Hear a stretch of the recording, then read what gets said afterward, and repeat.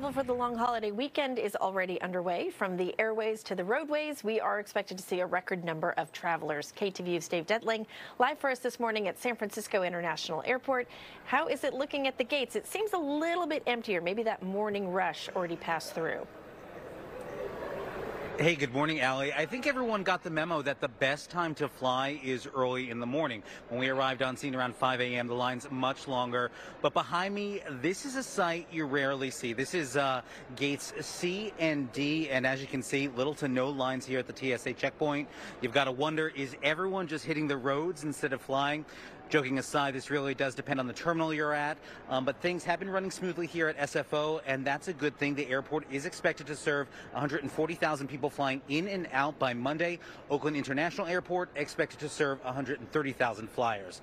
Now, all this supports what travel experts are saying. Airports across the country are expected to see an uptick in passengers over years past. Now, whether it's by car or plane, Memorial Day weekend is projected to be the third busiest on record. Airports are expected to be packed with more than 17 million passengers flying out across the U.S.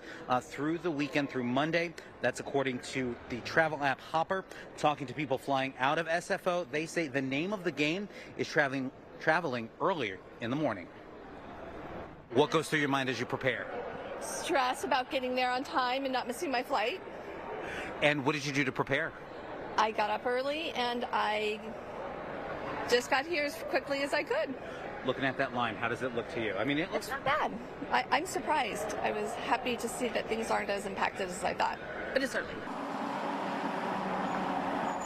And we can't leave out those traveling by car. Road trips are up 6% over last year. AAA estimates more than 37 million Americans will drive to their destinations this holiday weekend. And the reason for that possible uptick when it comes to people getting behind the wheel is that decrease in gas. Experts say it's down about $1 per gallon from years past. But again, here the line at gates C and D for the security checkpoint, almost non-existent. So a lot of people flying out early this morning. So if you're coming down, just be prepared just in case we see larger crowds. That's the very latest this morning from San Francisco. Dave Detling, KTVU, Fox 2 News.